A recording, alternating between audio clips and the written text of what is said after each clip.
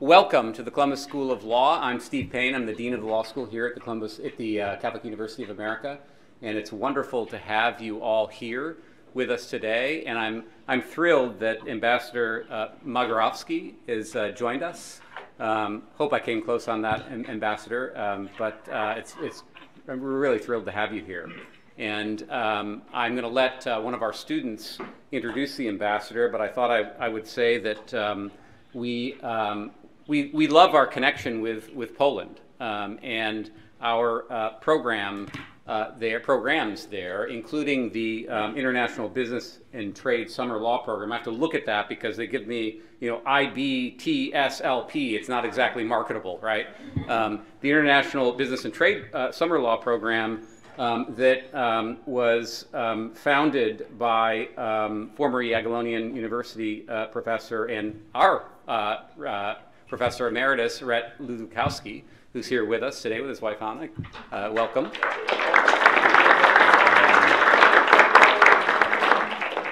And the late and wonderful Dean Ralph Rohner, God rest his soul, and I'm sure it is resting, in 1992. We have more than 600 U.S. JD graduates who have gone through that program, and almost 500 international graduates.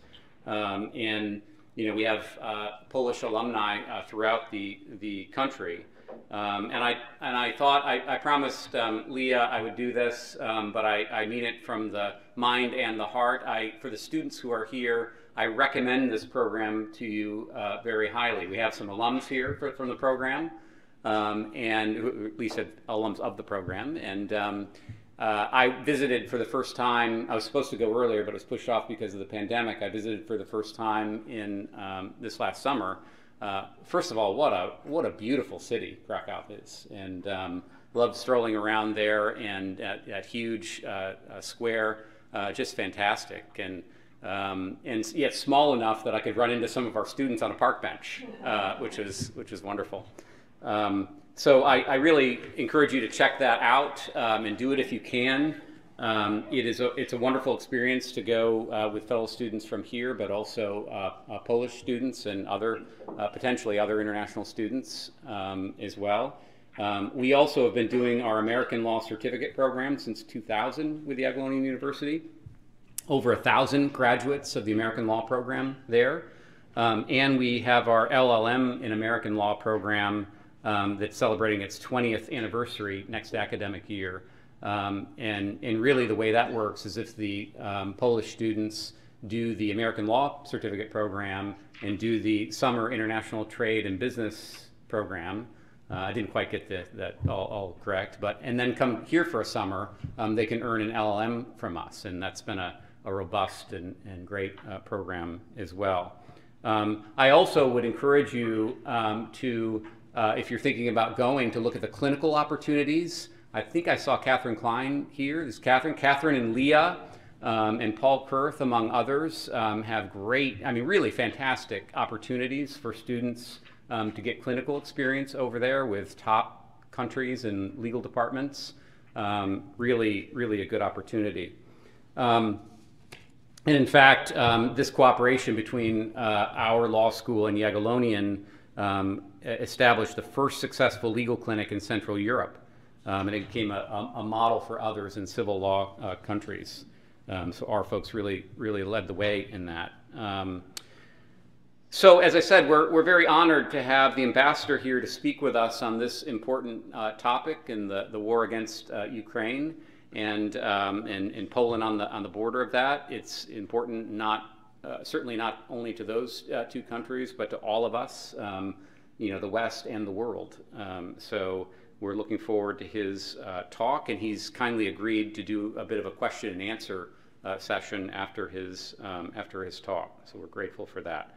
But now I'm going to turn it over to our third-year law student and Student Bar Association board member, also from Ukraine, Lydia Korostelova. Thank you, Lydia.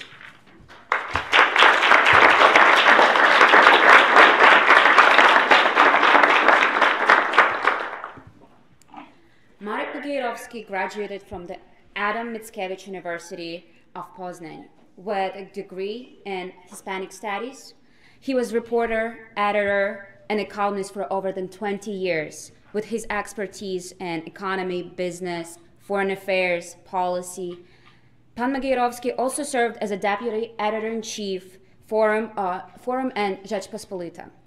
Around 2015, he was appointed as a head of the press office of the Chancellery of the President after working there as an expert on public diplomacy. In 2017 and 2018, he served as Undersecretary of the State at the Ministry of Foreign Affairs. Before becoming an ambassador to the United States in 2021, he was as an ambassador of the State of Israel. Please welcome Ambassador Magierowski.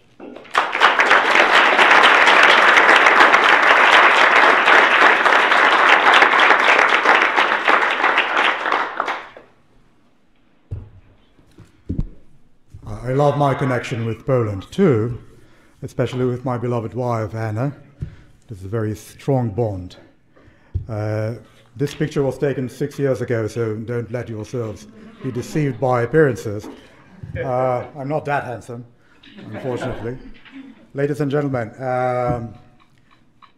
dear Mr. Payne, dear Lydia, thank you very much for this kind invitation. It's an honor and a privilege for me to talk about the current situation in Ukraine and Poland's role in the ongoing conflict in Eastern Europe before such a distinguished audience.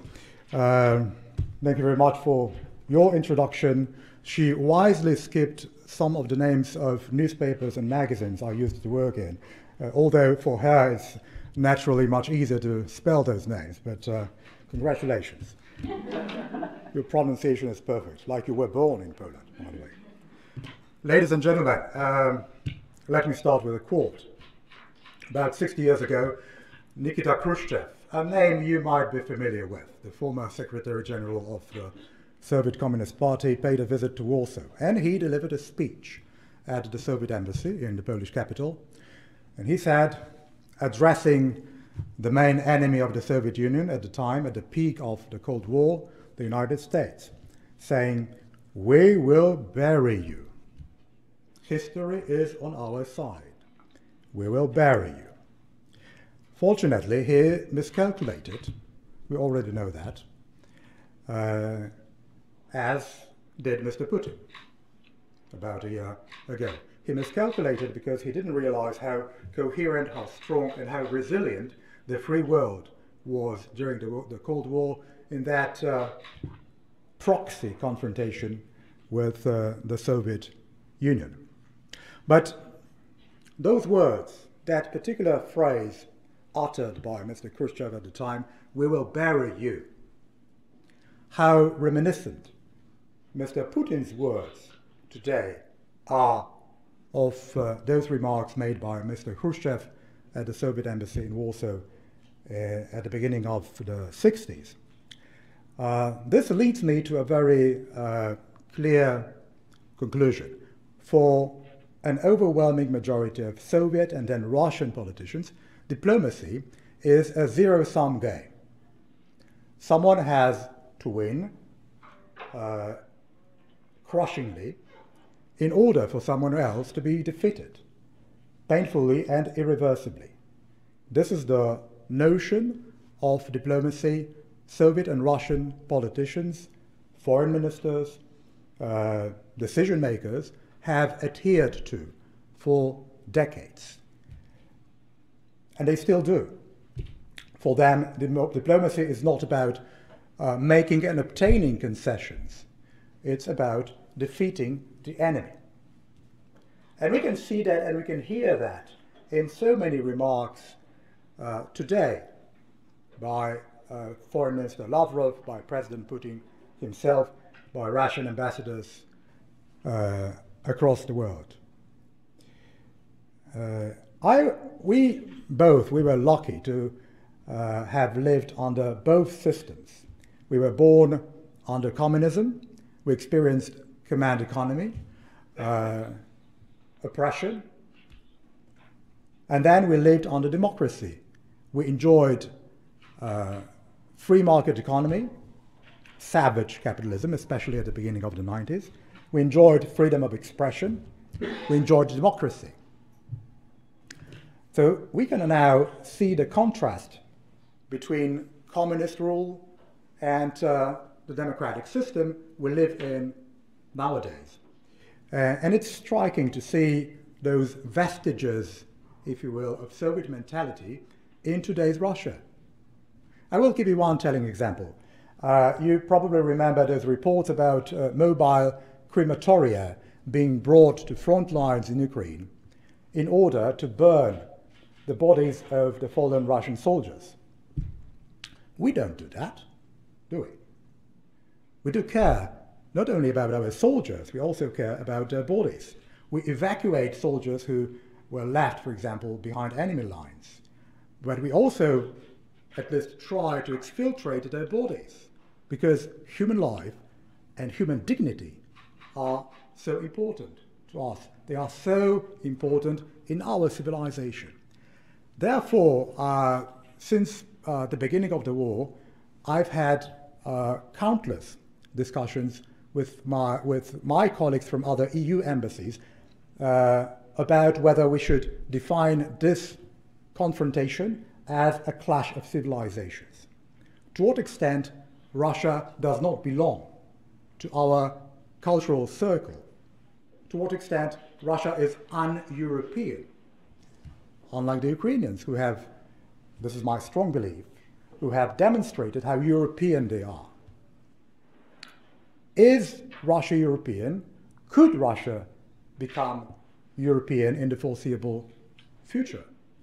It's a question I don't have a ready answer to, but I think this is a question we should ask ourselves constantly in order to understand what is going on now in Ukraine and in Russia. In July last year, President Putin wrote and published a lengthy essay about historical connections between Russia and Ukraine, claiming that Ukraine is not even a nation. That Ukraine does not have, the Ukrainians do not have their own language, that the Ukrainians do not have their culture, they have no legacy, they have no history. Ukrainians are basically Russians, and the cradle of the Russian civilization was in Kiev, which is, well, partially true, but not entirely correct. He despises Ukraine and the Ukrainians. Is it a racist approach to one of the immediate neighbors of the Russian Federation today? I would say yes. This is a question I do have a ready answer to. This is a racist approach to another nation. Quite paradoxically, Mr. Putin has achieved a lot since the beginning of the war. He has strengthened the Ukrainian national identity. Before the war, very few people here in America or even in Europe knew what the Ukrainian colors looked like. Now everybody recognizes the Ukrainian flag. There are flags aplenty in all American cities. We went to Lake Placid last July. Lake Placid, near the Canadian border. A very nice place, but pretty remote, I would say. When we saw hundreds of Ukrainian flags in Lake Placid, also in a Catholic church. He has not only strengthened the Ukrainian national identity and the Ukrainian pride, he also reinvigorated NATO. He reinforced the European Union's cohesion. And he basically enlarged NATO by himself, with Sweden and Finland about to join this organization shortly, I hope. Putin's primary fear is, it is not Ukraine joining NATO, it is Ukraine joining the European Union. Because this is the most important driver, and has always been, for many European countries to develop, not only economically, but also socially and politically. So prosperous Ukraine, wealthy Ukraine, democratic Ukraine, liberal Ukraine, and Ukraine which is less corrupt. This is a nightmare for Mr. Putin and for the Russian ruling elite, because that would mean that it is possible for a post-Soviet republic to become European, to become part of the free world, to become part of the West. If you want to see the beginning of the end of Putin's rule in Moscow, in the Kremlin, you don't need to look at Moscow. You don't need to look at St. Petersburg. Try to have a closer look at what is going on in Kazakhstan, in Azerbaijan, in Uzbekistan, in all those post-Soviet republics in Central Asia, but also in some regions in the Russian Federation proper, like Chechnya, like Dagestan, Siberia. If all those countries and regions decouple themselves, distance themselves, both politically and economically from the Kremlin, that would kick off the disintegration of the Russian Federation as it is today. Before 1991, I think nobody believed that the Soviet Union would disintegrate so abruptly and under such dramatic circumstances. But it did. I don't know what the future of the Russian Federation will look like, but I do not rule out also this scenario of a disintegration of this country, because there are so many internal tensions of national character as well, that this country could really implode overnight. But Ukraine's future and Ukraine's fate is absolutely vital in this respect, and in the context of the continuity of President Putin's rule in Russia. Ukrainians are our brothers, our neighbors. We have not always been very friendly to each other. We have fought wars against each other, but now we share a common enemy, and it is also our political and Christian obligation to assist Ukraine in this unequal combat, in this unequal battle against the Russian aggressor. That's why we have already taken in, more than 2 million Ukrainian refugees. About 9 million of them have crossed the border with Poland since the beginning of the war. Many of them emigrated to other countries. Some of them returned to Ukraine, especially when the situation somehow stabilized in the western part of that country. But roughly 1.5 Ukrainian refugees did remain in Poland. And we have to combine two figures, those refugees I have just mentioned, and also approximately 1.5 million economic migrants from Ukraine who had lived and worked in our country before the war. And believe me, they integrate seamlessly, perfectly into the Polish society, into the Polish labor market. Luckily, our unemployment rate is ridiculously low, so we can absorb even more waves of Ukrainian refugees or migrants. A month after the beginning of the war, the Polish parliament passed a law which essentially facilitates their integration in Poland.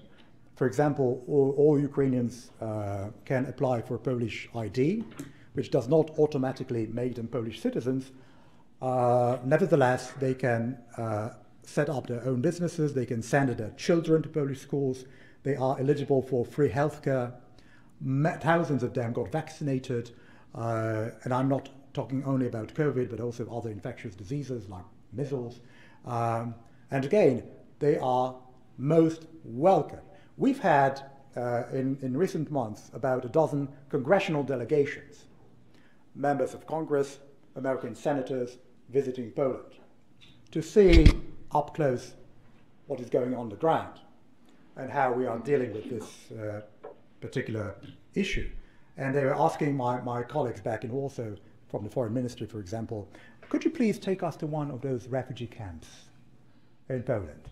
And my friends were staring at them in bewilderment, saying, but we've got none. Our apologies. Because an overwhelming majority of those Ukrainian refugees have been hosted in Polish homes by Polish families. There is not a single refugee camp in Poland. Interestingly, about 95% of those refugees are women and children. We've got very precise statistics on that, because we all know what the Ukrainian men are doing right now. And those women who arrive in Poland, they never say, I want welfare, or I want an allowance. I want the Polish authorities to take care of myself and of my family. They always say, I want a job. If I want to stay here, I want a job. I don't want to be a burden for anyone. And they get a job.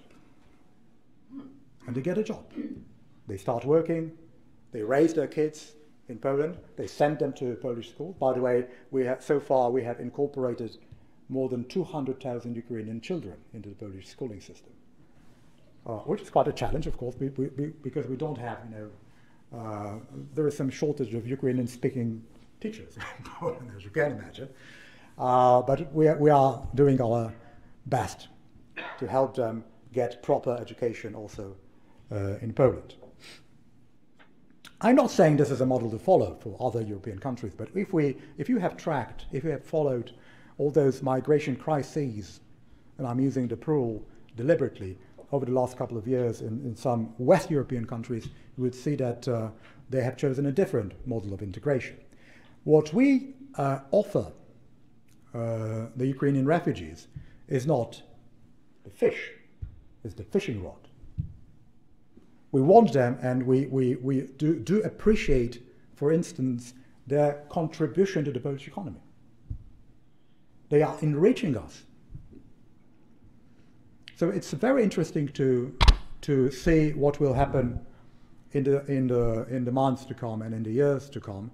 Poland's population has actually increased by about 3 million people because of those ways of migration and the inflow of refugees, and it's good. And it's good. And I feel I'm confident that most of those Ukrainian refugees and migrants feel at home in Poland.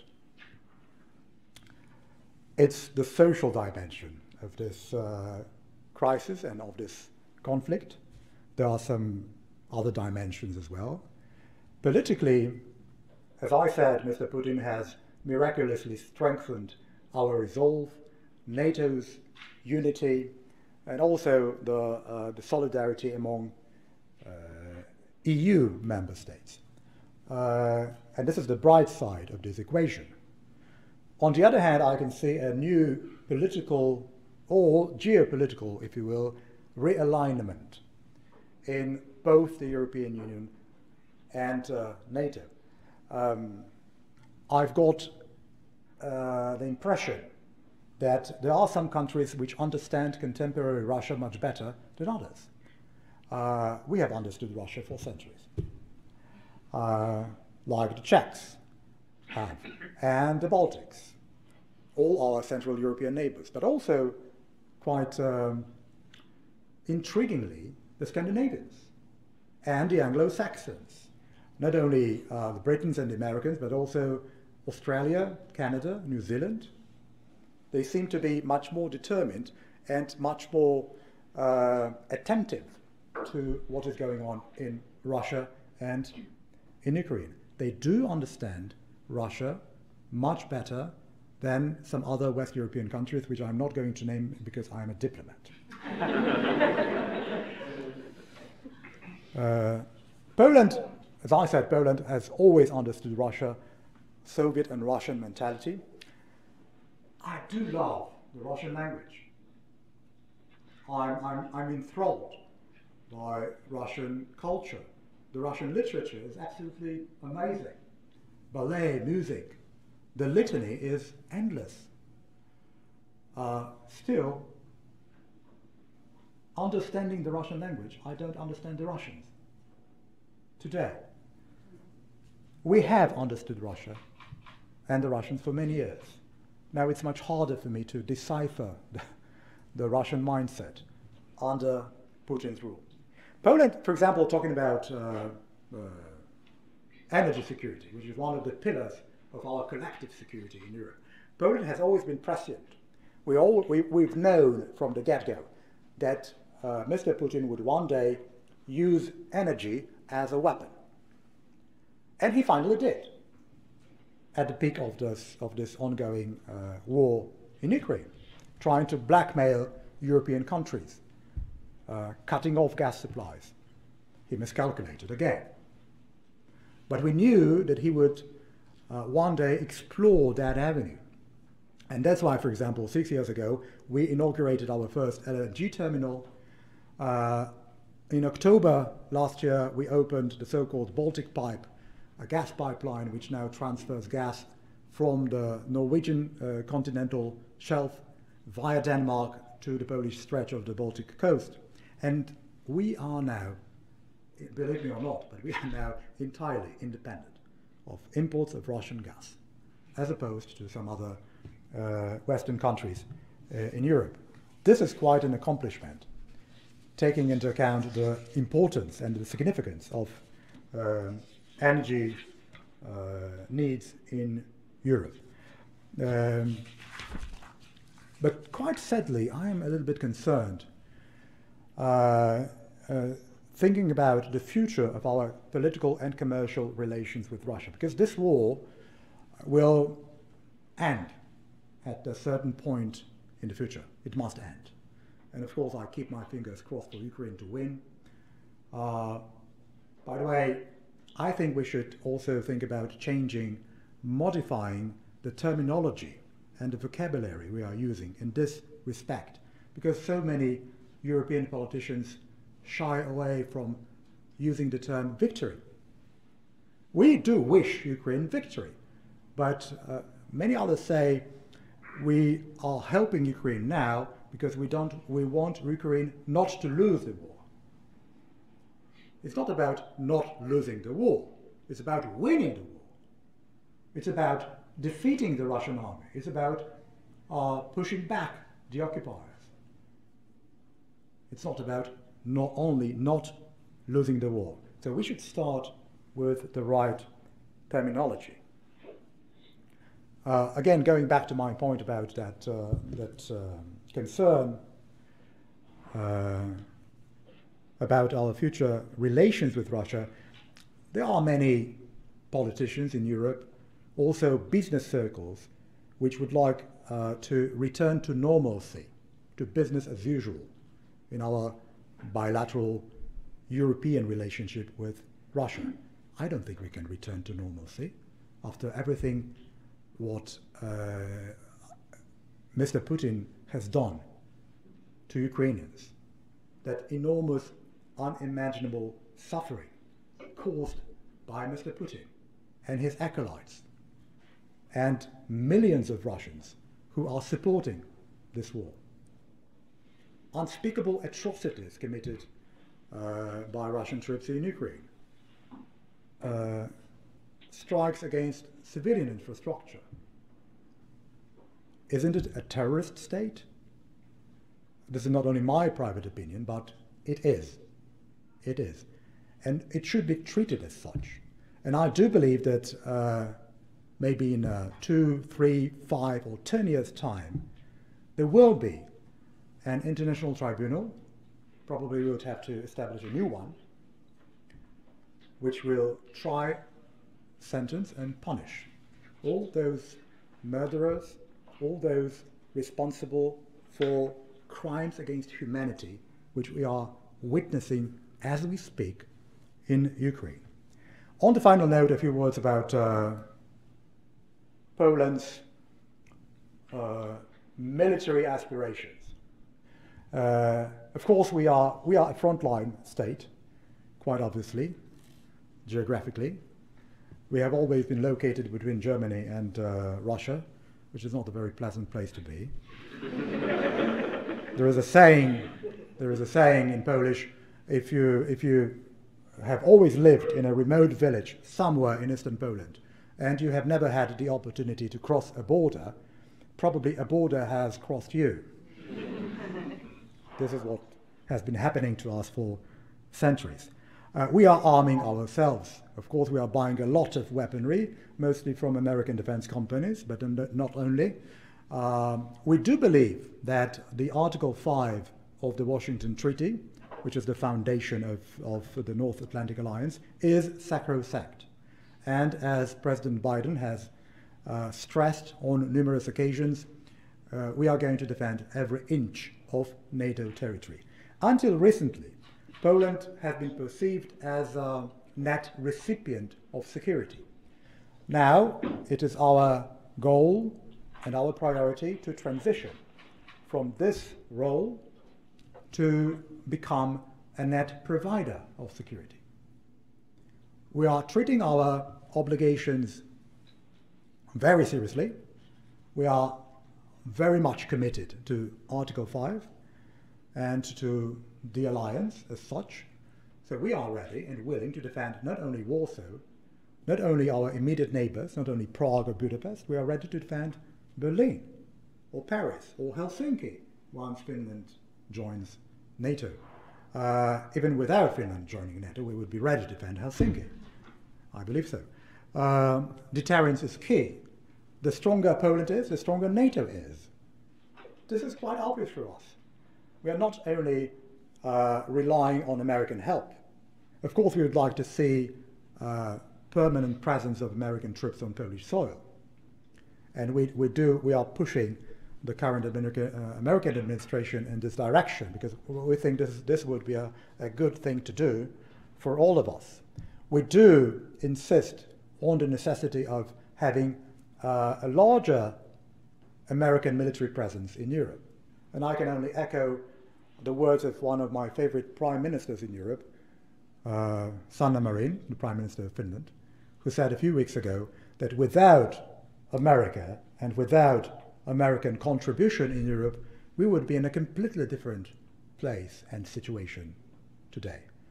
You can only imagine where we would be, I mean Poland, if we had not joined NATO in 1999, alongside our friends from the Czech Republic and Hungary. Maybe you would see Mariupol in southern Poland and Bucha just across the border in eastern Poland.